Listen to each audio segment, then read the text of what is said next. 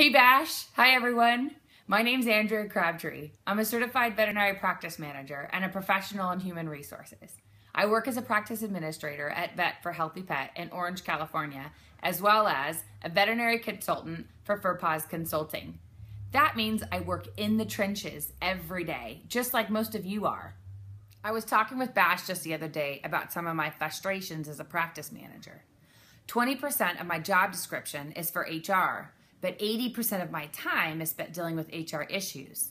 Things like recruiting, interviewing, hiring, onboarding, coaching, teaching, training, and keeping my employees engaged. What keeps us up at night is not the product order we forgot to place or the broken microscope.